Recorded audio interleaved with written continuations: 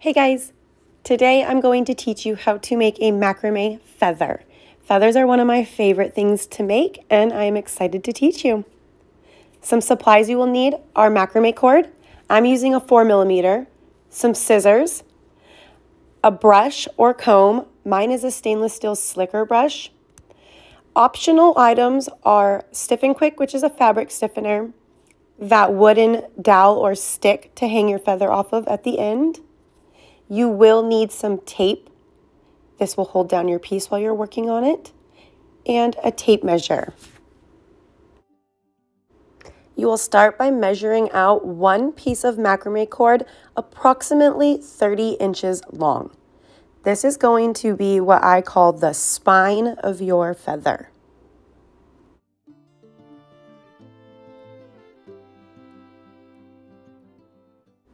Once you're done cutting that cord, go ahead and set it to the side. You will use it in just a minute. Next, you're going to grab your macrame cord and cut 38 pieces approximately 7 inches long. You can do this freehand. I like to use a book. This book is about 7 inches long. It is quick. It is easy. It is a great way to make sure that your cords stay approximately the same length.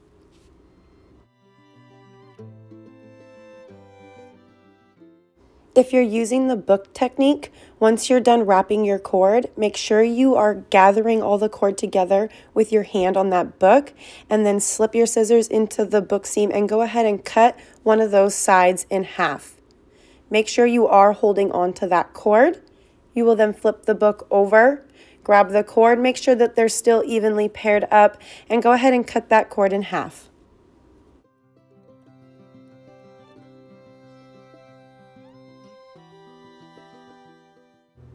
Now time to make your feather.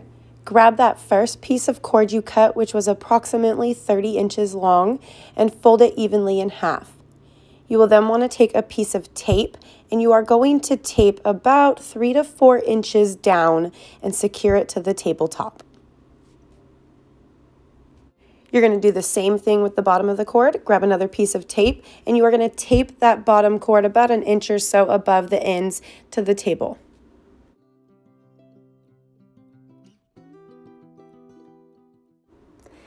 You're going to grab one piece of cord from the 38 cords you cut and fold it in half. You will then place it under what I call the spine of your feather. Next, grab another piece of cord, fold it in half evenly, and this time you are going to take that one and place it underneath that loop over the spine of your feather, and you're going to reach your fingers in that loop right there and grab those two cords and pull through. Next, pull tightly. I like to pull evenly on both sides, and then the top cord and the bottom cord, just to make sure that it is secure. You will do this all the way down your feather. So again, fold a piece of cord evenly in half, place it under the spine, grab your next cord, fold that evenly in half. You're going to go underneath that loop, over the spine, and go ahead and pull those cords through that loop with your fingers. Tighten it evenly and continue on.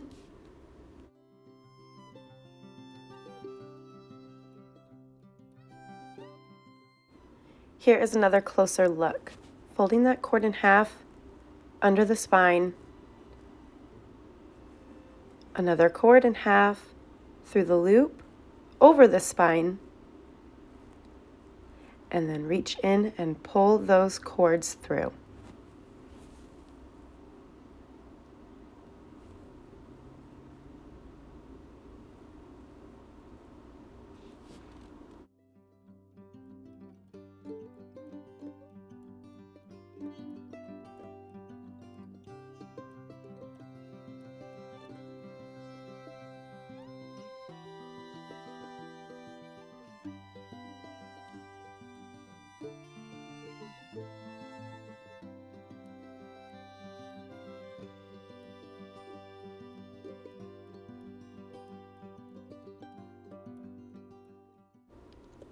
Once you have used up all 38 cords, you should have a total of 19 knots going all the way down the spine of your feather.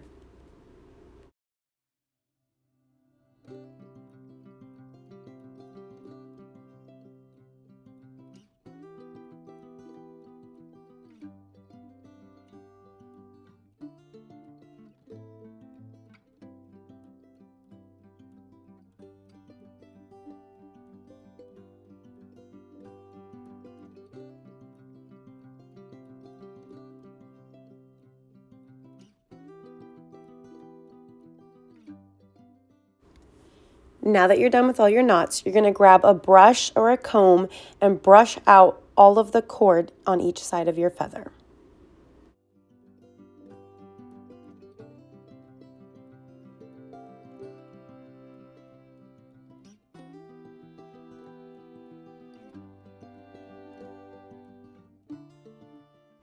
If you're new to macrame and looking for a good brush, I highly suggest these slicker dog brushes. They are a stainless steel dog brush. You can get them at a pet store or on Amazon, but they are amazing. They have a little clip, you can press it, and it collects all the fibers of your cord.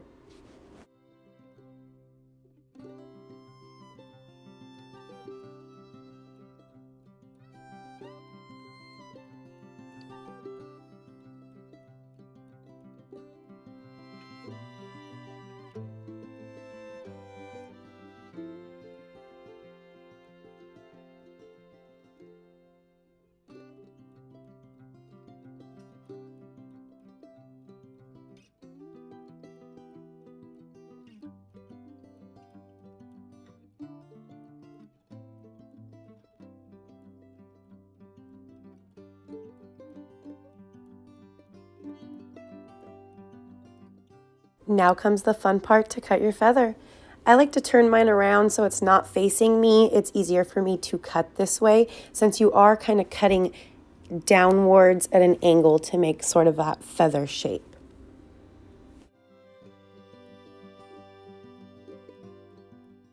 Time to grab your scissors and start cutting your feather. I do eyeball my feathers. By cutting your cord the same length when we cut them all 7 inches, you can tell they have this little guideline on the side, which makes it really easy to help get your scissors and guide your feather.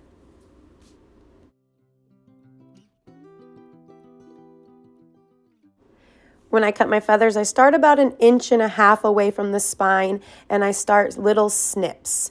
I gradually get a little bit wider and I will narrow back in. I do recommend having really sharp scissors if you're going to cut the cord this way. Also, rotary cutters are a really nice tool to use for feathers as well.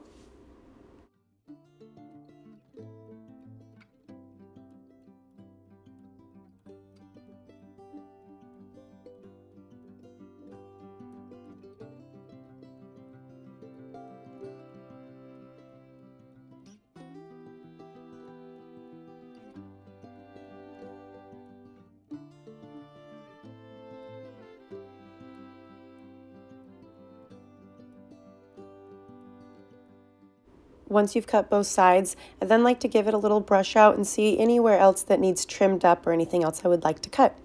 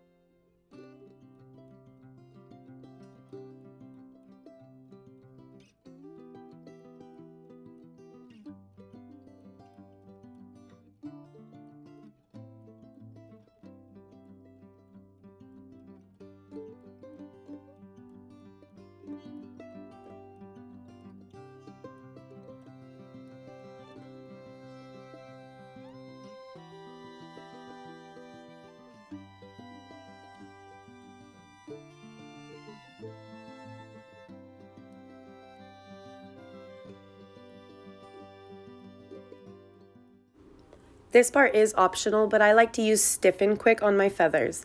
This is a fabric stiffener that I spray all over my feathers once I'm done, and this will allow the feather to hold its shape better.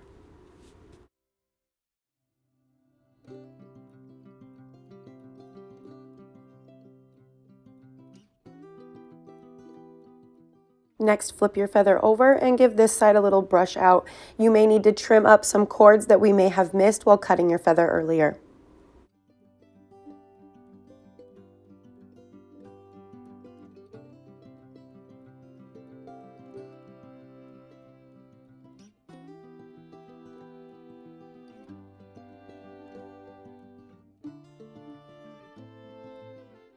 spraying some Quick and Stiff on this side, and then I'm just going to spread it on in into the feathers.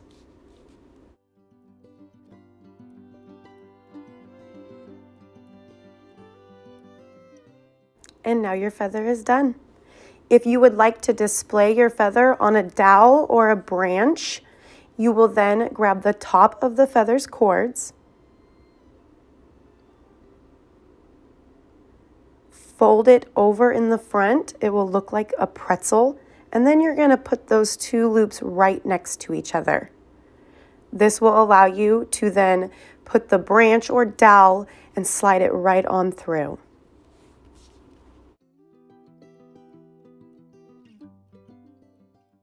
Go ahead and tighten that knot up, and you are complete.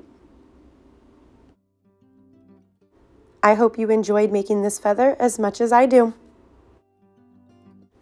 Don't forget to hit that subscribe button and follow along to see more macrame tutorials.